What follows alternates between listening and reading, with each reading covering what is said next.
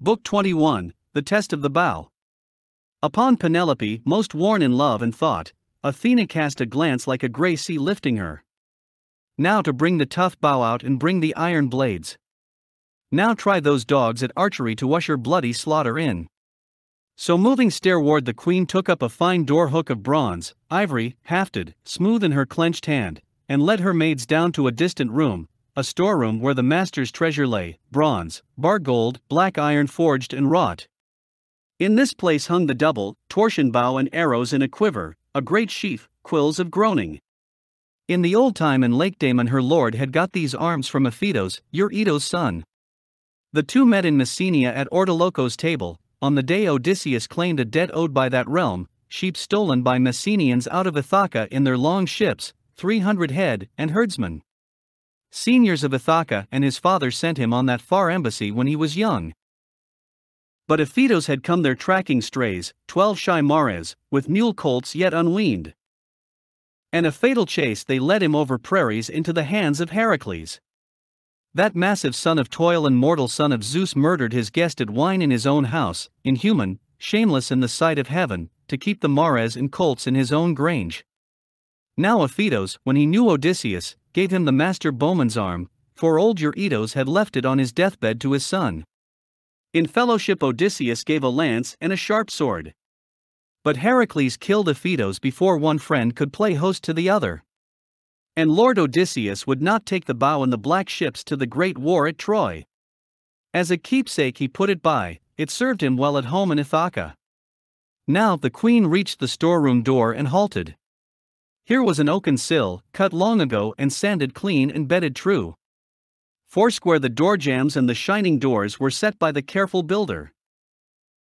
Penelope untied the strap around the curving handle, pushed her hook into the slit, aimed at the bolts inside and shot them back. Then came a rasping sound as those bright doors the key had sprung gave way, a bellow like a bull's vaunt in a meadow, followed by her light footfall entering over the plank floor. Herb, scented robes lay there in chests, but the lady's milk-white arms went up to lift the bow down from a peg in its own polished bow case. Now Penelope sank down, holding the weapon on her knees, and drew her husband's great bow out, and sobbed and bit her lip and let the salt tears flow.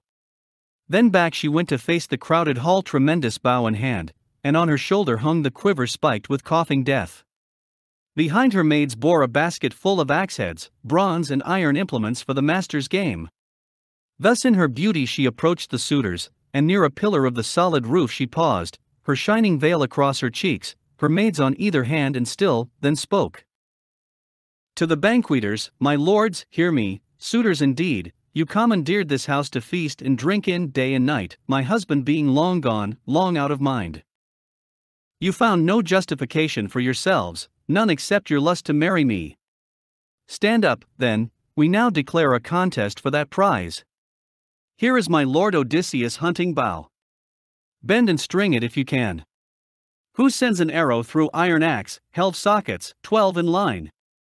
I join my life with his, and leave this place, my home, my rich and beautiful bridal house, forever to be remembered, though I dream it only. Then to Eumaeus, carry the bow forward. Carry the blades. Tears came to the swineherd's eyes as he reached out for the big bow. He laid it down at the suitor's feet. Across the room the cowherd sobbed, knowing the master's weapon. Antinous growled, with a glance at both, clods. They go to pieces over nothing. You two there, why are you sniveling? To upset the woman even more? Has she not pain enough over her lost husband? Sit down. Get on with dinner quietly, or cry about it outside, if you must. Leave us the bow. A clean-cut game, it looks to me. Nobody bends that bow stave easily in this company. Is there a man here made like Odysseus? I remember him from childhood, I can see him even now. That was the way he played it, hoping inwardly to span the great horn bow with corded gut and drill the iron with his shot, he, Antinous, destined to be the first of all to savor blood from a biting arrow at his throat, a shaft drawn by the fingers of Odysseus whom he had mocked and plundered, leading on the rest, his boon companions. Now they heard a gay snort of laughter from Telemachus, who said then brilliantly, a queer thing that. Has Zeus Almighty made me a half-wit? For all her spirit, mother has given in, promised to go off with someone, and is that amusing? What am I cackling for? Step up, my lords, contend now for your prize. There is no woman like her in Achaia, not in old Argos, Pylos, or Mycene, neither in Ithaca nor on the mainland, and you all know it without praise of mine. Come on, no hanging back, no more delay in getting the bow bent. Who's the winner? I myself should like to try that bow. Suppose I bend it and bring off the shot, my heart will be less heavy, seeing the queen my mother go for the last time from this house and hall. If I who stay can do my father's feat. He moved out quickly, dropping his crimson cloak, and lifted sword and sword belt from his shoulders. His preparation was to dig a trench, heaping the earth and a long ridge beside it to hold the blades half-bedded. A taut cord aligned the socket rings. And no one there but looked on wondering at his workmanship, for the boy had never seen it done. He took his stand then on the broad door sill to attempt the bow. 3 times he put his back into it and sprang it, 3 times he had to slack off. Still he meant to string that bow and pull for the needle shot. A 4th try, and he had it all but strung, when a stiffening in Odysseus made him check. Abruptly then he stopped and turned and said, "Blast and damn it, must I be a milksop all my life? Half-grown, all thumbs, no strength or naked arms, to defend myself if someone picks a fight with me. Take over, O my elders and betters, try the bow, run off the contest." And he stood the weapon upright against the massy, timbered door with one arrow across the horn aslant, then went back to his chair. Antinous gave the word, "Now one man at a time rise and go forward. Round the room in order, left to right from where they dipped the wine." As this seemed fair enough, up stood Leodes the son of Oinops. This man used to find vision for them in the smoke of sacrifice. He kept his chair well back, retired by the wine bowl, for he alone could not abide their manners but sat in shame for all the rest. Now it was he who had first to confront the bow, standing up on the broad door sill. He failed. The bow unbending made his thin hands yield, no muscle in them. He gave up and said, "Friends, I cannot. Let the next man handle it. Here is a bow to break the heart and spirit of many strong men. And death is less bitter than to live on and never have the beauty that we came here laying siege to so many days. Resolute, are you still, to win Odysseus' lady Penelope?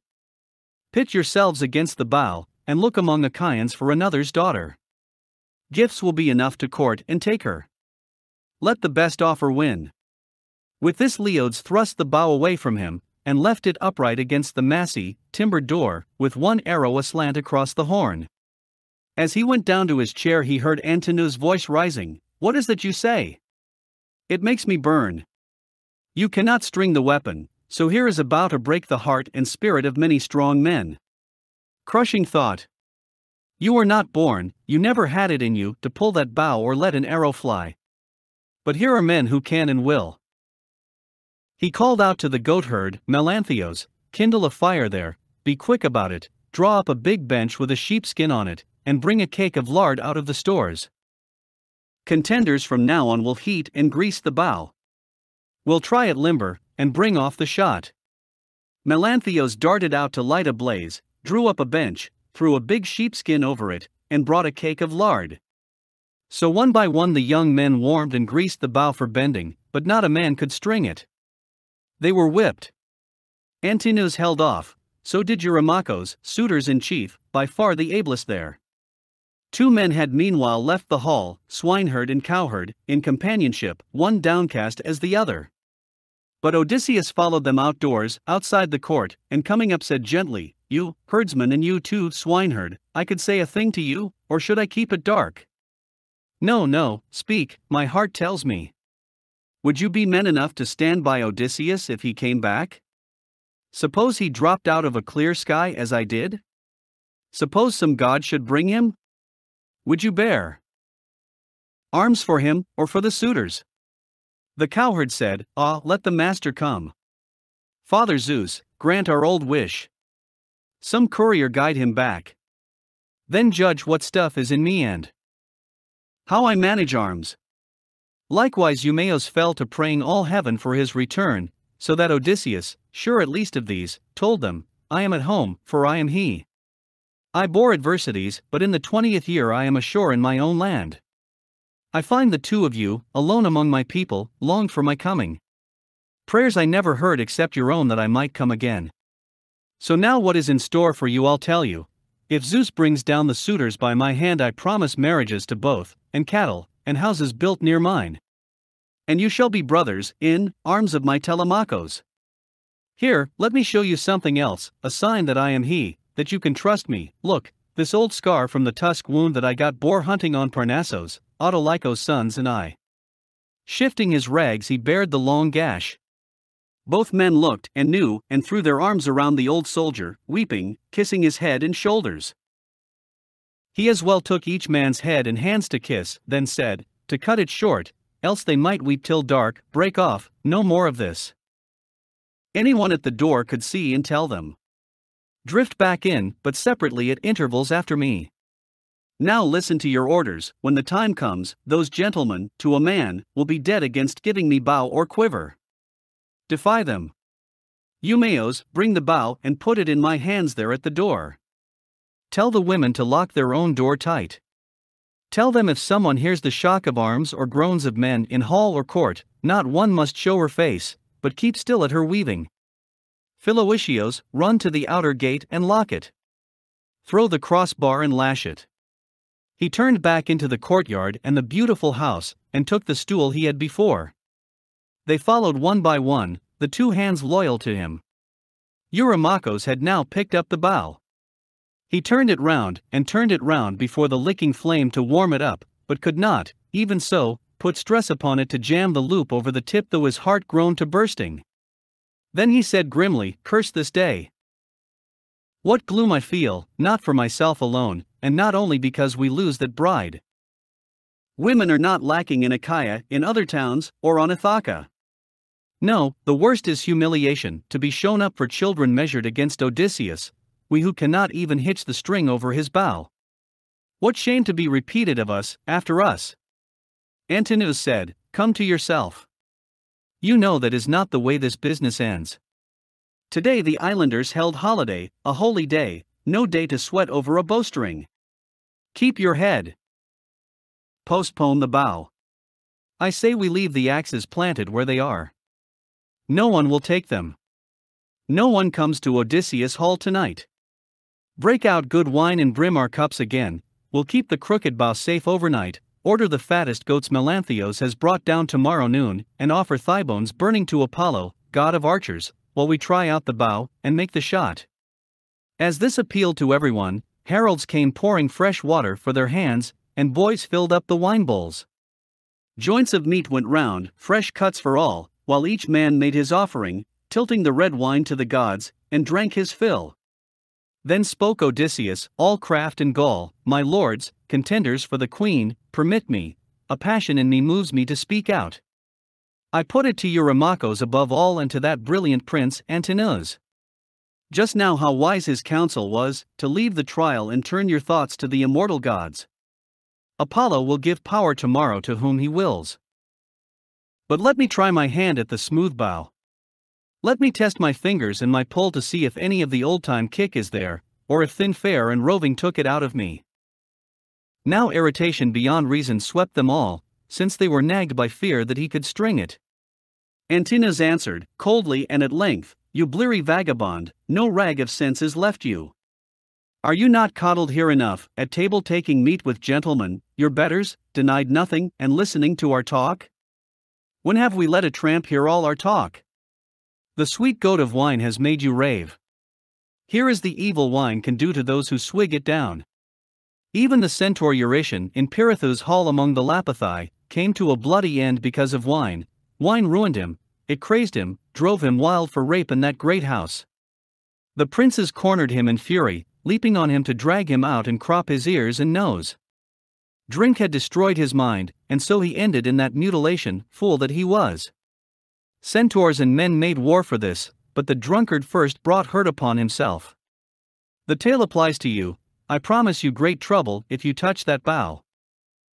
You'll come by no indulgence in our house, kicked down into a ship's bilge, out to sea you go, and nothing saves you. Drink, but hold your tongue. Make no contention here with younger men. At this the watchful Queen Penelope interposed, Antinous, discourtesy to a guest of Telemachus, whatever guest, that is not handsome. What are you afraid of? Suppose this exile put his back into it and drew the great bow of Odysseus, could he then take me home to be his bride? You know he does not imagine that. No one need let that prospect weigh upon his dinner. How very, very improbable it seems. It was Eurymachus who answered her, Penelope, O daughter of Icarios, most subtle queen, we are not given to fantasy. No, but our ears burn at what men might say and women too. We hear some jackal whispering, how far inferior to the great husband her suitors are. Can't even budge his bow. Think of it, and a beggar, out of nowhere, strung it quick and made the needle shot. That kind of disrepute we would not care for. Penelope replied, steadfast and wary, Eurymachus, you have no good repute in this realm, nor the faintest hope of it, men who abused a prince's house for years, consumed his wine and cattle. Shame enough. Why hang your heads over a trifle now? The stranger is a big man, well compacted, and claims to be of noble blood. Ai? Give him the bow, and let us have it out. What I can promise him I will, if by the kindness of Apollo he prevails he shall be clothed well and equipped. A fine shirt and a cloak I promise him, a lance for keeping dogs at bay, or men, a broadsword, sandals to protect his feet, escort, and freedom to go where he will. Telemachus now faced her and said sharply, Mother, as to the bow, and who may handle it or not handle it, no man here has more authority than I do, not one lord of our own stony Ithaca nor the islands lying east toward Elis. No one stops me if I choose to give these weapons outright to my guest. Return to your own hall. Tend your spindle. Tend your loom. Direct your maids at work. This question of the bow will be for men to settle, most of all for me. I am master here. She gazed in wonder, turned, and so withdrew, her son's clear-headed bravery in her heart. But when she had mounted to her rooms again with all her women, then she fell to weeping for Odysseus, her husband. Grey-eyed Athena presently cast a sweet sleep on her eyes. The swineherd had the horned bow in his hands moving toward Odysseus, when the crowd in the banquet hall broke into an ugly din, shouts rising from the flushed young men, Ho! Where do you think you are taking that, you smutty slave? What is this dithering? We'll toss you back alone among the pigs, for your own dogs to eat, if bright Apollo nods and the gods are kind. He faltered, all at once put down the bow, and stood in panic, buffeted by waves of cries, hearing Telemachus from another quarter shout, Go on, take him the bow. Do you obey this pack? You will be stoned back to your hills. Young as I am, my power is over you. I wish to God I had as much the upper hand of these. There would be suitors pitched like dead rats through our gate, for the evil plotted here. Telemachus' frenzy struck someone as funny, and soon the whole room roared with laughter at him, so that all tension passed. Eumaeus picked up bow and quiver, making for the door, and there he placed them in Odysseus' hands. Calling Euryclea to his side he said, Telemachus trusts you to take care of the women's doorway. Lock it tight. If anyone inside should hear the shock of arms or groans of men in hall or court, not one must show her face, but go on with her weaving. The old woman nodded and kept still. She disappeared into the women's hall, bolting the door behind her. Philoetius left the house now at one bound, cat-like, running to bolt the courtyard gate. A coil of deck, rope of papyrus fiber lay in the gateway. This he used for lashing and ran back to the same stool as before, fastening his eyes upon Odysseus. And Odysseus took his time, turning the bow, tapping it, every inch, for borings that termites might have made while the master of the weapon was abroad. The suitors were now watching him, and some jested among themselves, a bow lover. Dealer in old bows. Maybe he has one like it at home. Or has an itch to make one for himself. See how he handles it, the sly old buzzard. And one disdainful suitor added this, may his fortune grow an inch for every inch he bends it. But the man skilled in all ways of contending, satisfied by the great bow's look and heft, like a musician, like a harper, when with quiet hand upon his instrument he draws between his thumb and forefinger a sweet new string upon a peg, so effortlessly Odysseus in one motion strung the bow. Then slid his right hand down the chord and plucked it, so the taut gut vibrating hummed and sang a swallow's note. In the hushed hall it smote the suitors, and all their faces changed. Then Zeus thundered overhead, one loud crack for a sign. And Odysseus laughed within him that the son of crooked-minded Cronos had flung that omen down. He picked one ready arrow from his table where it lay bare, the rest were waiting still in the quiver for the young men's turn to come. He knocked it, let it rest across the handgrip, and drew the string and grooved butt of the arrow, aiming from where he sat upon the stool. Now flashed arrow from twanging bow clean as a whistle through every socket ring, and grazed not one, to thud with heavy brazen head beyond. Then quietly Odysseus said, Telemachus, the stranger you welcomed in your hall has not disgraced you. I did not miss, neither did I take all day stringing the bow. My hand and I are sound, not so contemptible as the young men say. The hour has come to cook their lordships mutton, supper by daylight. Other amusements later, with song and harping that adorn a feast. He dropped his eyes and nodded, and the prince Telemachus, true son of King Odysseus, belted his sword on, clapped hand to his spear, and with a clink and glitter of keen bronze stood by his chair, in the forefront near his father.